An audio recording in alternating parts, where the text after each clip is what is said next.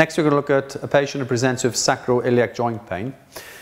What I've got with my patient, I've got 3 silver stars localized around this area. So patients can present with SIJ pain in this sort of area. The PSIS and inferior would be where the joint plane is.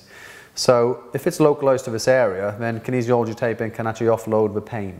So first of all, you need to get your patient into a sort of like a stretch position. So if you put your hand onto the left hand side and just bend and just rotate a little bit. So we just tension in the tissue.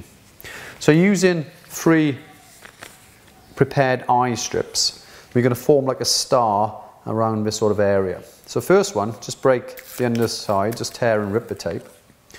Now this one, you're just actually going to tuck under. So I'm just, excuse me doing this, just going to tuck under that there, like so. And I tend to apply about 75% stretch on this, like so. That's my first one.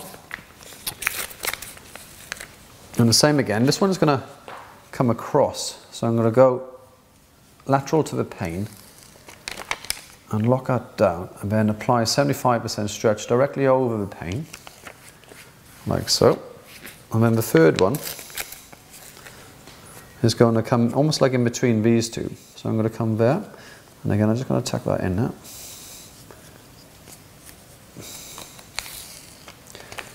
And lock that down, and I'm just going to just 75% stretch directly over pain. This will actually influence a little bit into the quadratus lumborum area, like so.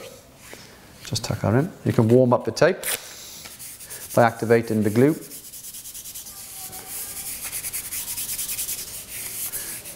Like so. And if you come and have a stand, please, Dennis. You might notice the tape just creases a little bit around here. Okay?